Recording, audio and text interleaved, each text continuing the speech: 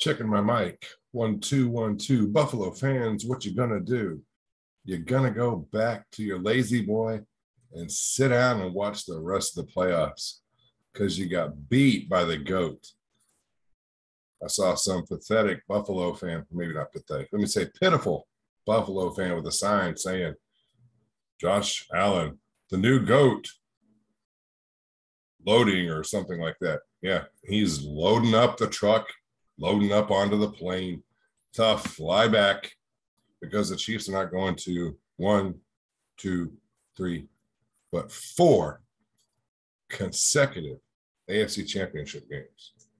I mean, Buffalo knows something about 4 consecutive things. They lost 4 consecutive Super Bowls. Still haven't won one, but, you know. Oh, yeah, and what is it? Buffalo Bills. Tails never fails, except in this game. And, oh, wait, what's the other one they have? Oh, yeah, circle the wagons. Circle the wagons right back to your lazy boy, baby, because Patrick Mahomes owns you just like he did the last AFC championship game. And if you're a Buffalo fan and you don't like what I have to say, I really don't care, because one bottle of wine and I ran out, so I had to keep it going to overtime. I mean, 13 seconds is all Patrick Mahomes needed to get into field goal range for a kicker that missed an extra point and what to him is a relative chip shot. And you still got beat. 13 seconds. Pathetic is the word to use here. How pathetic is your defense that you let a team get into field goal range in 13 seconds? You want to talk about our defense? Go ahead. Talk about our defense. Talk about it all you want to. Just keep in mind, we lost Tyrann Mathieu. Okay. Let's see. We lost Jaron Reed for a while. We lost Travarius Ward for a while. We lost nobody. You had everybody, and you still could not close the deal. If you're new here, Chiefs fans, welcome back to Over 50. Hit that subscribe button. If you like the video, hit that like button. Share this video with your friends out there. Comment down below. If you're a Buffalo fan, comment down below. I'd love to hear what you have to say. I'd love to hear how you would rebut how your team played tonight. I'm not going to get you wrong. You have a good quarterback. I'll give credit where credit's due. Josh Allen is good. I mean, look at his stats. 27 to 37, 313 yards, 4 touchdowns, 2 sacks for 16 yards. Patrick Mahomes, 33 of 44, 370, 3 touchdowns, no interceptions, 2 sacks, 8 yards. This is a game that came down to which team would turn the ball over. Well, neither one would turn it over, because turning it over means to me that you turned it over and the other team got it. Sure, there were fumbles, but Josh Allen got his fumble back because it hit Frank Clark and then bounced right back into Josh Allen's nuts. And then Jerick McKinnon fumbled and Andrew Wiley pounced on it. Thank God for Andrew Wiley. I tell you what, I was criticizing him up one side and down the other, along with every other Chiefs offensive lineman in the last Super Bowl. But hey, the big ugly fell on the ball. You know, Central Michigan, if that's where he went, I think that's where he went. Hey,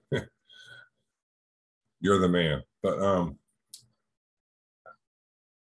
if I'm a Buffalo fan, I've got to be wondering, why am I holding Tyreek Hill's jersey on an under route that gave us a first down so we could go score a touchdown? I mean, Kansas City gave you every opportunity to win this game.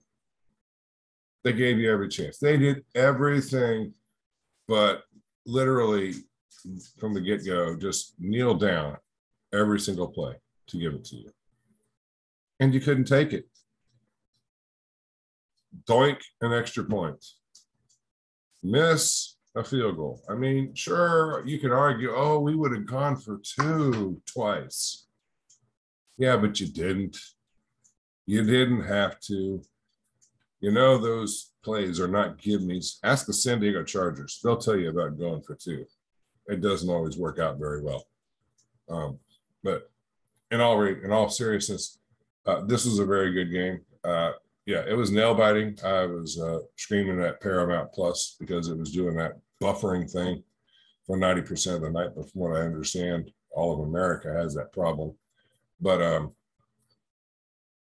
Buffalo is a good team. I will give them props. I'll give them credit where credit's due. They have a hell of a defense. But when you're playing Patrick Mahomes, you better have like 11 Supermen in gladiator suits with, Medusa's ability to freaking turn people to stone if you're going to go up against Patrick Mahomes.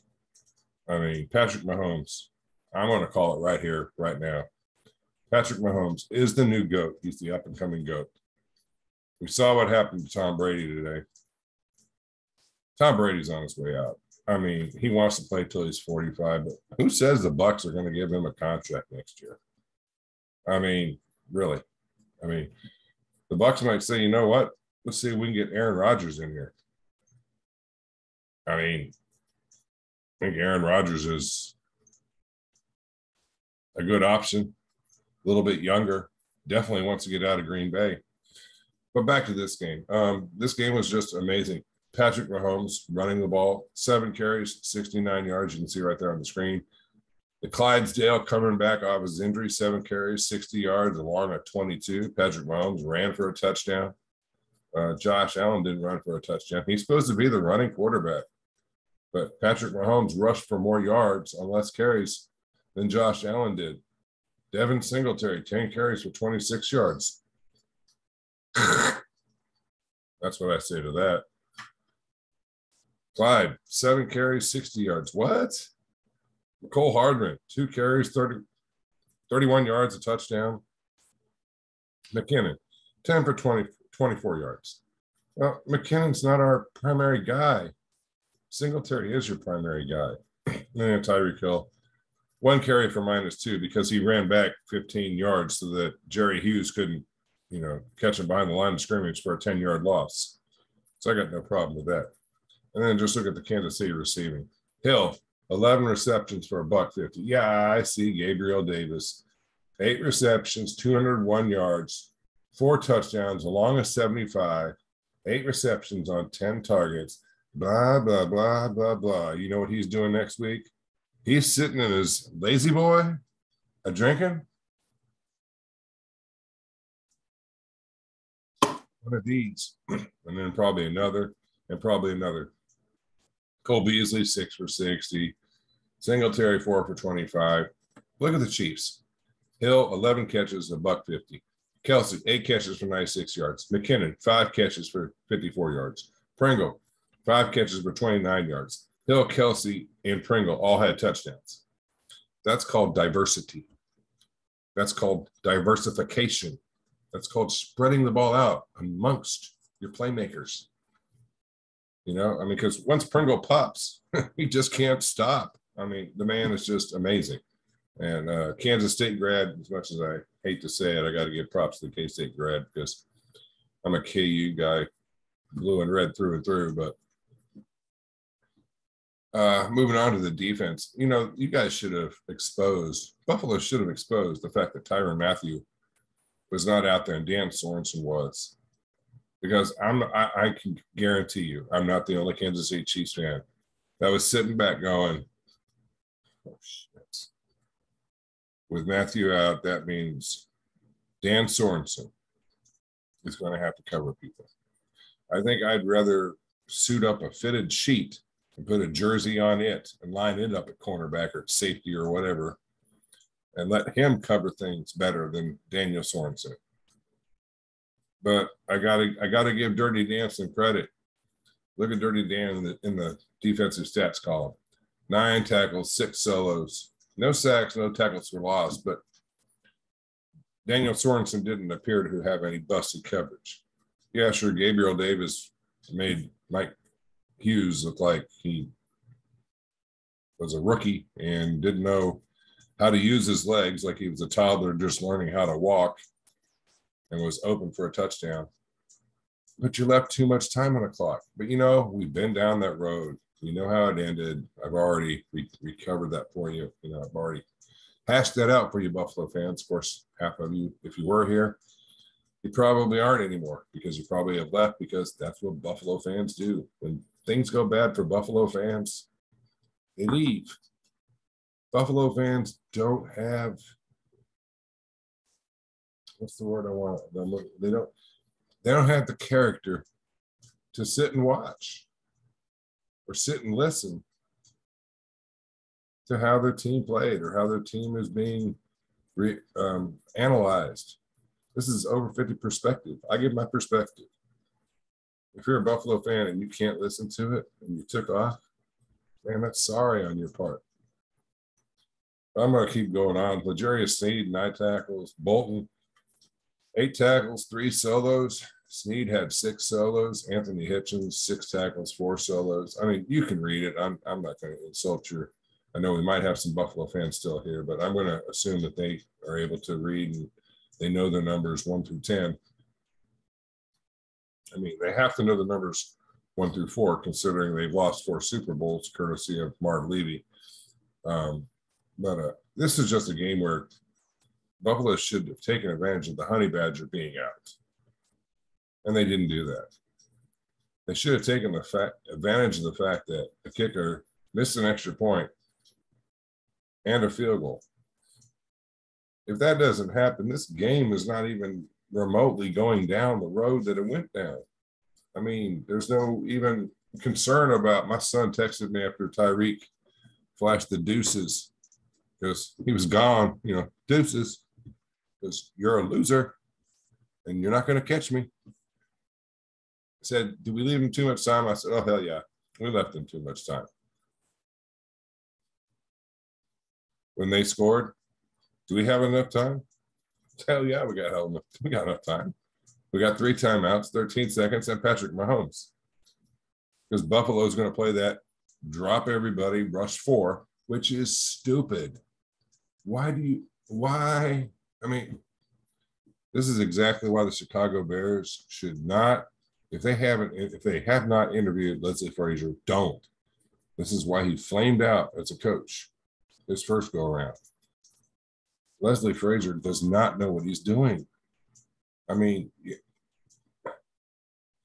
that last Chiefs drive when they had 13 seconds, you rush 3 max. Hell, rush 2, drop 9.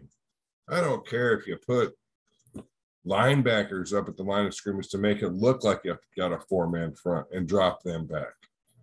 You don't rush 4 because, well, you saw how that worked out. 19 yards to Tyreek, and then, another 19, 20 to Kelsey. Butker comes in and kicks the extra point. Josh Allen, tails never fails. We all know how that went. I'm not going to rehash that again. But, man, I got to say, game of the ages. I mean, as a Chiefs fan, this is just, we have sat through so many years of, we went through the Herm Edwards, you play to win the game. We sat through the Dick Vermeil, Larry Johnson's got to take the diapers off. We sat through the, what was his name? Quarterback, head coach Todd Haley, and the Tyler Thigpen experiment. That was a joke when we went 1-15 and we drafted Eric Fisher. But I'm not going to slam on Eric Fisher. He was serviceable for us. He got us 1 Super Bowl. I mean, if you would have had him last year, in the last Super Bowl, maybe things would have been a little bit different. But not having both your tackles, Mahomes was running for his life. But that's a whole nother game for a whole nother video if I decided to do that. This game was just amazing. I mean, it was ups and downs, ups and downs, ups and downs. And unfortunately, one team has to end on the up and the other team has to end up on the down. And what is it that Captain Comeover, Chris Berman, would always say? Wait a minute. It'll come to me. Hold on. Oh, yeah, that's right. Nobody circles the wagons like the Buffalo Bills. Yeah, nobody circles the wagons anymore because we drive cars, we drive vehicles. They circle the wagons because wagons are easier to maneuver, I guess, when you're trying to just go from the end of your driveway back up to your house so you can walk in and sit in your lazy boy because the season is over. So, hey, Buffalo, thank you so much for letting us make that draft day trade so that we could get Patrick Mahomes. Cheers to you. Doing my little Budweiser 55, my Budweiser 55 promo. If you're a Weight Watchers person, two points per can. Can't beat it. But yeah, that was the game, guys. It was an amazing game. I mean, you can look at the stats. I mean, it was 14-14 at half, and then we took the lead. Butker looked like the anti-Butker. We were cussing his name. I was cussing his name. I was like wanting to kick his butt instead of calling him the butt kicker. But I got to give the man props.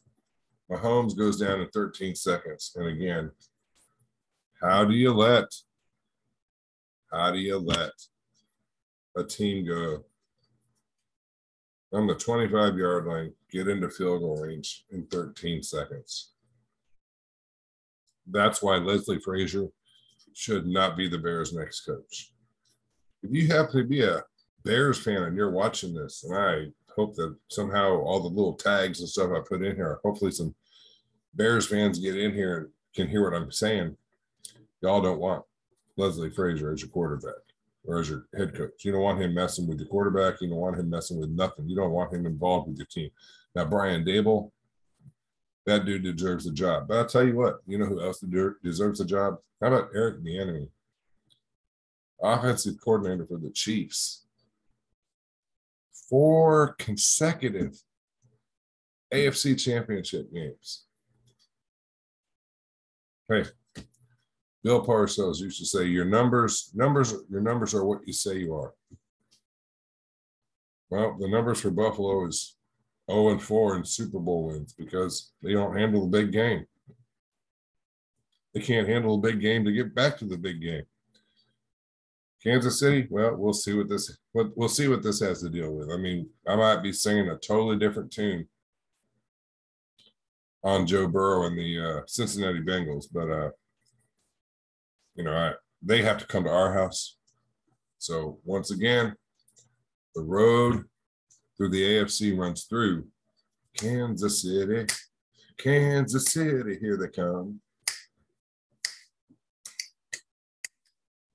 Kansas City, Kansas City, here they come. So, come on, Bengals. Hoo-day. Come on, bring your hoo-day or your hoo-dat. We'll see you next weekend. AFC Championship game. Buffalo, we'll see you whenever the schedule says we'll see you because we're still playing and you're not. So with that, Chiefs fans, little tomahawk chop, and go Chiefs. Later.